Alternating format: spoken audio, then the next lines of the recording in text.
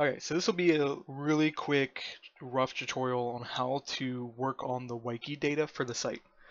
First thing you need to do is you need to go and find whatever Wiki you want to work on. So let's say ICBM Wiki, for example. So right now we have the ICBM Wiki, ICBM class, you want to work on that. So you click ICBM Wiki.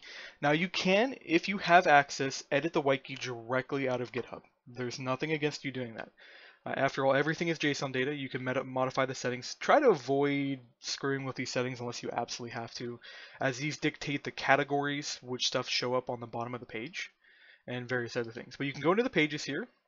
You can work on the index. This is the loading page, the first page you will hit. This is what it looks like in the JSON data. This data is converted to an HTML page that is viewable and works really, really nice. But you can put other things on here. It's a bit rough to read here, but what you can do is you can click edit on the pencil here. And you can sit here and you can edit it in real time and actually go through and everything. And when you're done editing, you can just type down what you changed here and any additional comments, and you can hit commit changes. And then if you need to, you can do pull request too. So if you don't have access, you can hit create new branch and start a pull request.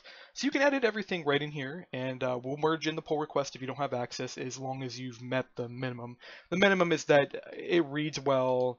There's no obvious errors. This should highlight bracket errors. So if you're missing a bracket or something, it should highlight it well. Should preview changes. Yeah, new changes to see. It should work.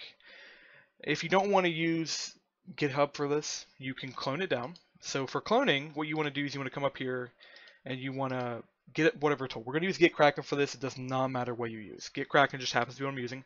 For GitKraken, you want to hit clone. You then want to grab the link. The link is right here. So you hit clone or download. You do not want to download the zip, because if you cannot edit it with a downloaded zip, the only thing the zip does for you is it lets you have a archived copy. But you can click this to really quickly select it, or you can click the button here to copy it. If you select it, Control C to copy. It's pretty standard on that thing. But you put the URL in here and you pick whatever path you want to put it in. So we're going to just put it somewhere. Let's try a folder that I'm not currently using for anything else. We'll use my desktop. I like using my desktop for these tutorials. So we got our desktop, and then it will force the folder name here by default to whatever the name of the system is. You can change it. It doesn't really matter. You can hit clone repository, and then you can click open now.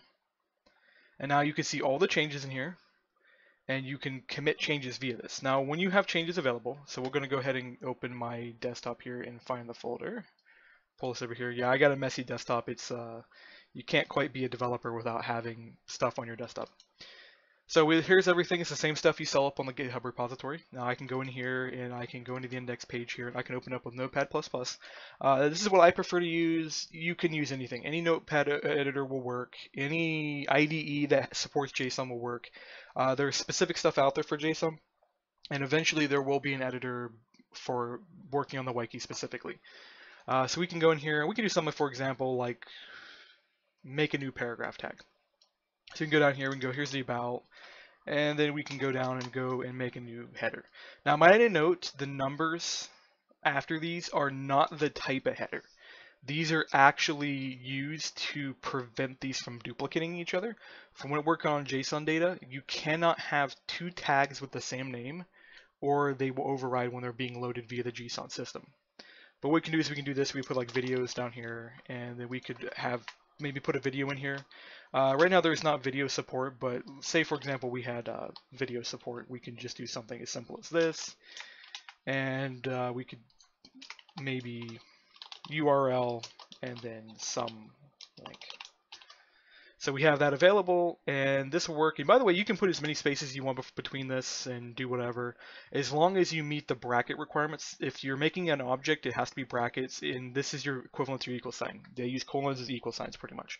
So video1 equals this object right here. This object contains a URL. That URL equals some link, and etc. So we got to change it here. We can come up to here, and there's our change. We can hit stage all files or stage a particular file. So say for example we stage that file and we go, okay, added a video section to index page. You want to be specific about what you did, and you put notes here as like needs handling for loading videos. So right now I note that there's still more work that needs to be done, and I hit commit changed. You can also pin to the last one. You read the documentation on that before you do it. So we hit commit changes. Now commit doesn't actually send it to the remote right away. So we hit commit, and then now we can hit push, which will actually send it. You'll see the master versus master of that one, and they'll both match up. The little computer is you, the other one is the remote repository. You want to make sure that they both match each other while you're working, unless you plan to commit several changes at once. Try to push as often as possible if you do have access, because there could be other people working on things.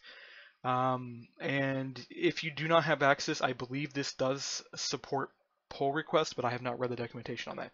But that's pretty much the legit of working on the Wiki. I'll do more videos here later explaining the nuances about making pages and everything else.